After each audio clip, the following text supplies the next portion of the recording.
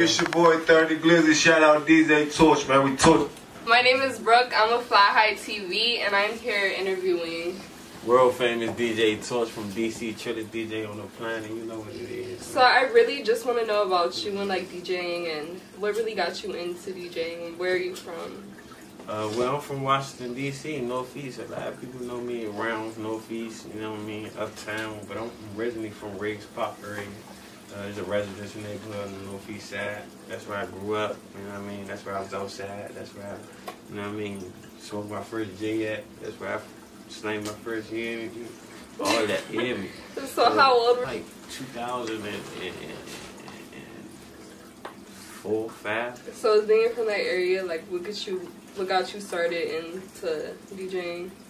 What got me started DJing, like, I don't know, like I came home, everybody wanted to be rappers, like it was like a 2010 wave, like all my men was rapping, like every single nigga I knew, you know what I mean, was around, they was rapping, so it was like, I wanted to rap too, but it was like, I'd rather do something different, so I found DJing, but before that, I had grabbed the nickname Torch, you know what I mean, like Torch came from me,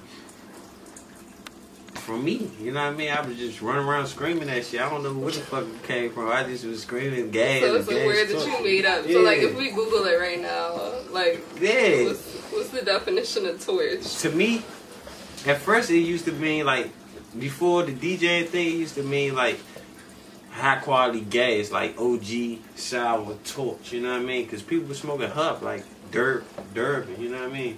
Like, so Torch became like a high quality thing. Then I was calling my food Torch, like play the good food, you know what I mean? Torch, you hear me? Like when I was doing my hosting mixtapes, you know what I mean? Like that's what I was saying, like on the best songs, like that I felt like was the best songs, you know what I mean? So when you host a mixtape, what exactly goes into it? Like, are you picking the songs and everything like that? Like it depends. If I'm doing my own compilation, like I started off with this mixtape. My first mixtape compilation was Put This in Your Speakers Volume 1. That was consistent. Everybody that was on that tape, I knew, like personally.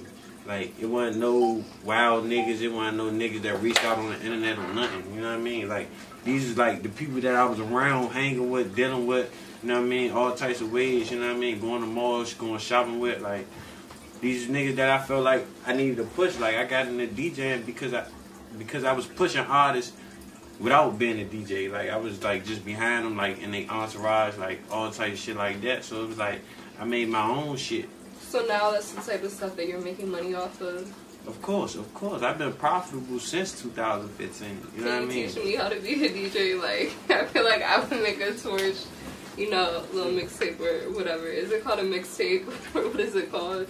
What you mean? What you make? Like, is it a mixtape? It's a compilation. Oh, okay. Like, a compilation is it's like a mixture of music of various artists, you know what I mean? But the thing that made my mixtapes unique, you know what I mean? The things that made them unique was like the fact that it was like the first of the DMV.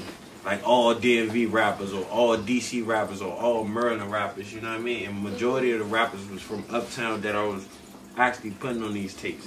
So that's why everybody think I'm an uptown DJ, you know what I mean? But I ended up spreading, like I got family everywhere, you know what I mean? My family ties way heavy, you know what I mean, in the city because I'm really from DC. Like my mother's side is from DC and my father's side is from DC, you know what I mean? So it was like, once I started getting into it, and it was like, oh, people was like, oh, that's my little cousin.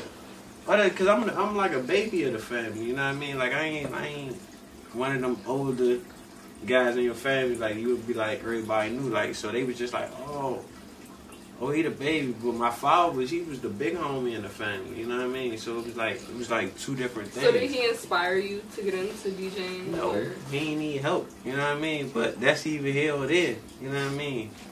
So what really got you into it? Like motivated you? Man, all the rappers that was around me, that was my men. Like, they was pushing and shit. All you knew was new music. If you had it in your email, like, what used to be popular back then, niggas ain't really was dropping music. You know what I mean? Nobody really had outlets. It wasn't no Spinrilla. It wasn't none of that. It was hard as shit to get on iTunes. You know what I mean? Like, like if you made it to iTunes, it was down there. You was an industry. Like, people looked at you an industry. Now anybody can get on iTunes. You know what I mean?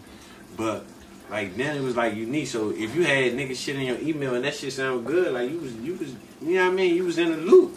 It was like a loop going on. You know what I mean? Like it was like a loop, and I was getting all the exclusive music from this side, that side, this side, this side. So when I started dropping them tapes, like I was the only one with that type of music. So it was like Torch. It was like, oh yeah, DJ Torch. So when I dropped that first, put this in your speakers.